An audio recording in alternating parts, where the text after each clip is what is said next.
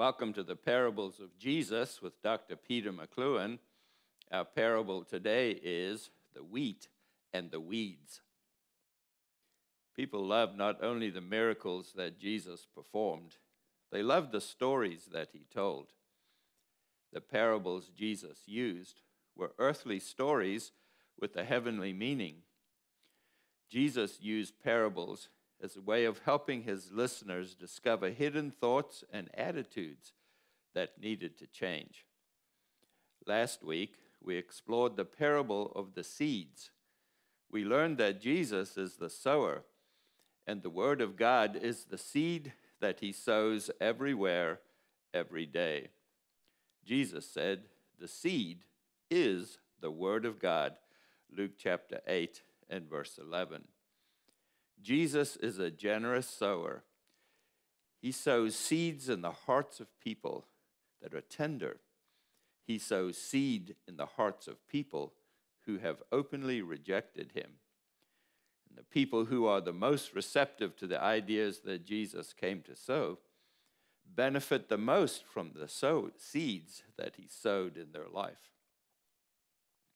The parable of the seeds was followed by 6 more parables that Jesus told. These parables are found in Matthew chapter 13. The next parable that Jesus told is called the parable of the wheat and the weeds.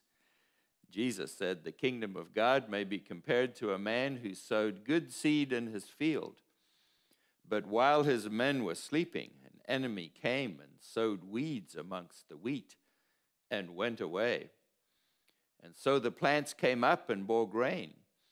And when the weeds appeared also, the servant of the master of the house came and said to him, Master, did you not sow good seed in your fields? And how does it have weeds? And he said to them, An enemy has done this. So the servant said to him, Then do you want us to go and to gather them? But he said, No, lest in gathering the weeds you root up the wheat along with it. Let both grow together until the harvest. And at the harvest time I'll tell the reapers, Gather the weeds first and bind them in bundles to be burned, and gather the wheat into my barn. Matthew chapter 13, verse 24 through 30. The word Jesus used for weed, when translated into English, or in the English language, is darnel. It is a plant that looks identical to wheat when it sprouts and begins to grow. It too has seeds that look like wheat. But unlike the nutritious wheat that has seeds, the darnel seeds are poisonous and are not edible. And when the darnel seeds ripen, they grow what is referred to as a beard. And then it becomes obvious to know the difference between the wheat and the poisonous weed. So we find in this parable there are 2 different kinds of seeds. And it is clear that Jesus wants his listeners to know the difference between what is good and what is harmful. He wanted them to know the difference between good seed and imitation seed. We also learned that there are 2 different kinds of planters. Now, after Jesus finished telling this story, Matthew says he left them, the crowd, and he went into the house. And the disciples came to him and said, Explain to us the parable of the wheat in the fields. Matthew chapter 13, verse 36. Now, Jesus did not explain all of his parables, but in this case, he gave a private interpretation of the parable to his disciples. Jesus answered them by saying, The one who sows the good seed is the Son of Man. Matthew chapter 13, verse 37. Jesus referred to himself as the Son of Man over 300 times, because it is as the Son of Man that Jesus relates to us as human beings. Ezekiel used the term Son of Man to help those who would live after his time identify who the Messiah is. When Jesus said, the one who sows good seed is the Son of Man, Jesus clearly identified himself as the promised Messiah that the old prophets spoke about. Now, just as there are two kinds of seeds, good and bad, and there are also two kinds of planters, Jesus is the one who plants good seed, and the devil is the one who plants bad seed. Then Jesus explained that the world is the field. It's the field where the good news is being sown. He said the field is the world, Matthew chapter 13 and verse 37. In this parable, Jesus tells us that good and evil will coexist until the end of the age. In the parable of the seeds, Jesus is the seed, or the seed is the Word of God. Jesus said the seed is the Word of God. But in this parable, Jesus tells us that the good seed are the ones who are the followers of Jesus. Now we know this because Jesus explained this to the disciples. The good seed is the sons of the kingdom, Matthew chapter 13 and verse 37. And Jesus said, the weeds are those who have the appearance of following him, but are not genuine. The weeds, Jesus said, are the sons of the evil one, Matthew chapter 13 and verse 38. In the parable, there are also two different plans on how to deal with the world, with evil in the world. The friends of the farmer wanted to pull up the weeds, but Jesus had a better plan. Jesus said, let the weeds remain until the end of the age. At the second coming, Jesus said there will be a separation between the sons of light and the sons of darkness. Jesus said, the harvest is at the close of the age, Matthew chapter 13 and verse 39. Jesus said that his angels are the reapers who will gather up the weeds. He said, the Son of Man will send his angel, and they will gather out of the kingdom all the causes of sin and all lawless breakers, and throw them into the fiery furnace. And in that place there will be weeping and gnashing of teeth. Matthew chapter 13, verse 41 and 42. What somber words.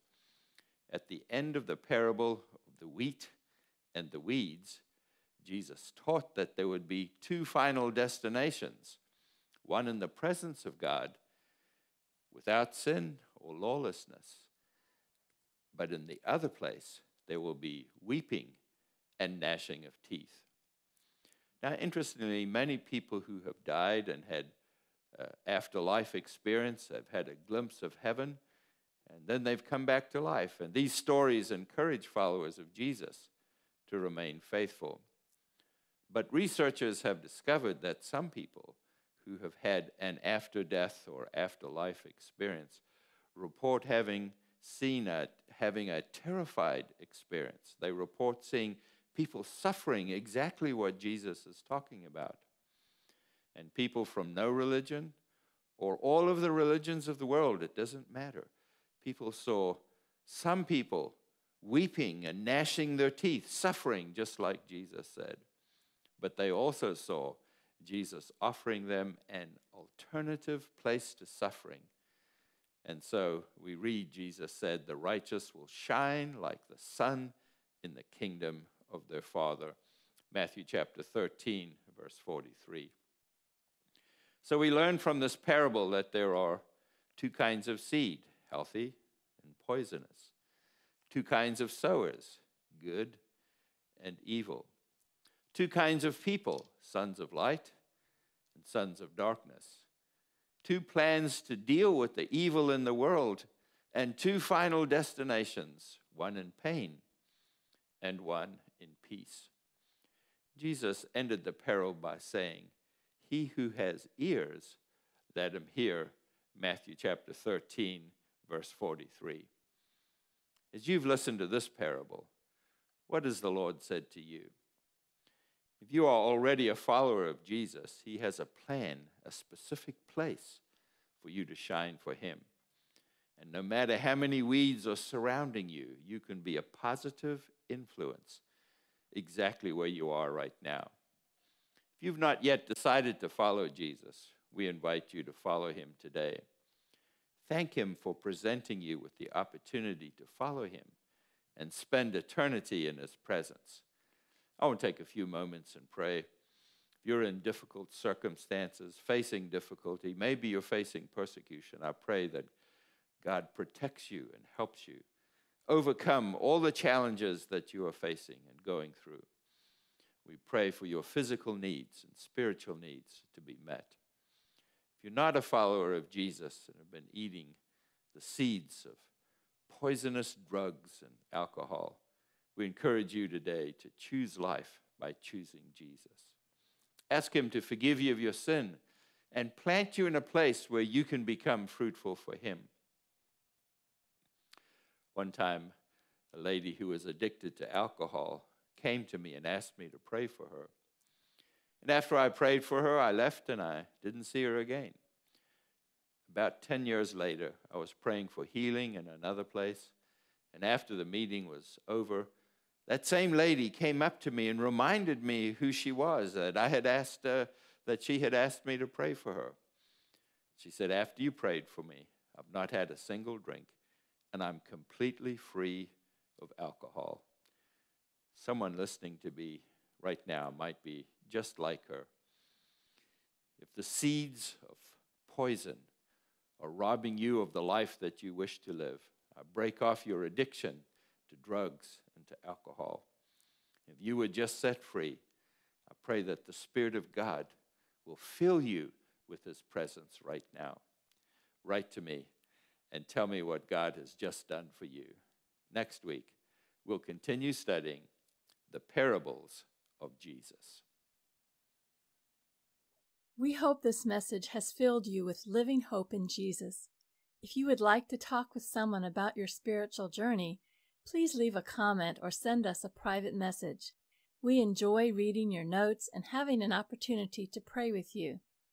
If you received a blessing through this message, please share it with others. We invite you to become a Living Hope partner by donating as little as $1 a month through our QR code.